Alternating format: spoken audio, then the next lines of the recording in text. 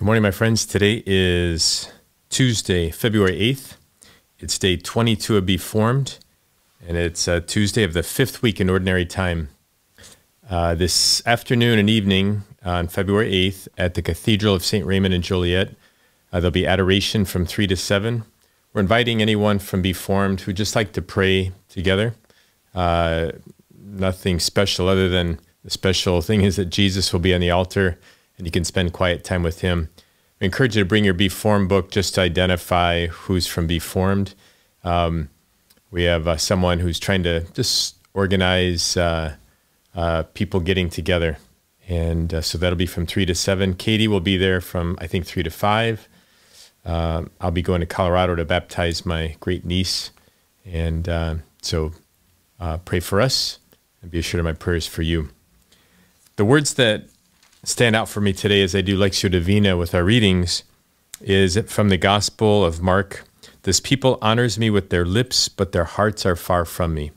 So we hear Jesus, his disciples are eating their meals, and the Pharisees are noticing that they don't wash their hands.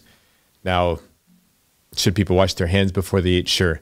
But they're trying to trap them and say, you know, here are the laws. They had so many laws, and many of them were ritual washings. They were external things that they said you had to do to be a follower of God. And what Jesus is trying to say is, you can be doing all of these external things, but what I want is your heart.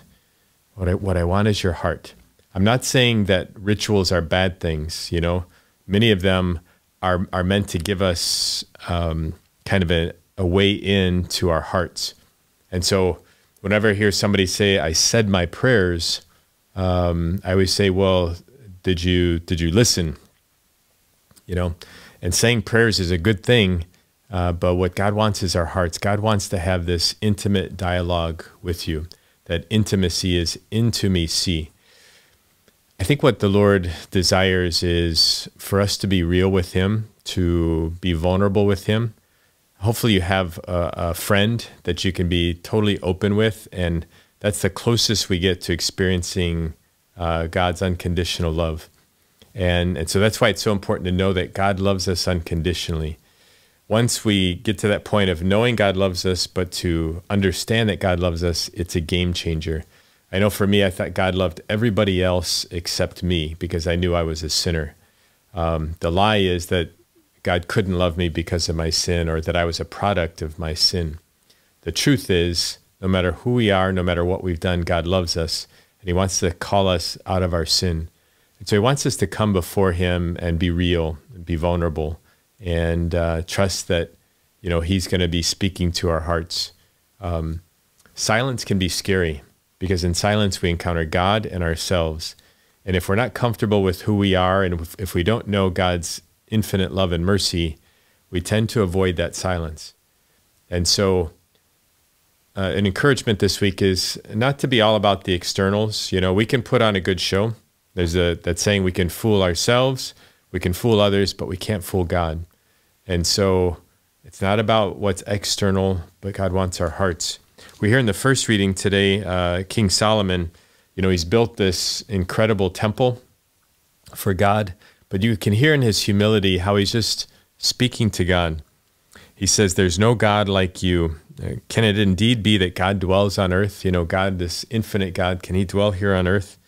The heavens can't contain you. But what he's asking is to listen to the cry of supplication, which I, your servant, utter this day. Heed our prayers. Listen to the petitions of your servant and your people Israel. And so he's talking about prayer. He's dialoguing with God. And so let us come before the Lord today in humility. Speak to him like you would your best friend. Lord, I'm really sad because, or Lord, I'm really joyful because, or Lord, I'm not sure what's going on, but this is what's happening in my life. And then spend time listening to his voice. Or read the scriptures because that's God speaking to us, and then dialogue with him out of that. That's how I prepare these videos. I pray with the readings. I look at what jumps off the page at me, and then I dialogue with God. This people honors me with their lips, but their hearts are far from me. Let us pray. Heavenly Father, We thank you and praise you for your Son, Jesus. Help us to trust you. Help us to trust in your infinite love. Help us to be open and vulnerable with you, to have that deep intimacy with you that we desire and that you desire with and for us. May Almighty God bless you, the Father and the Son and the Holy Spirit. Amen. Have a blessed day, everyone.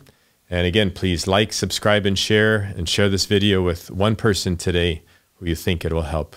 God bless.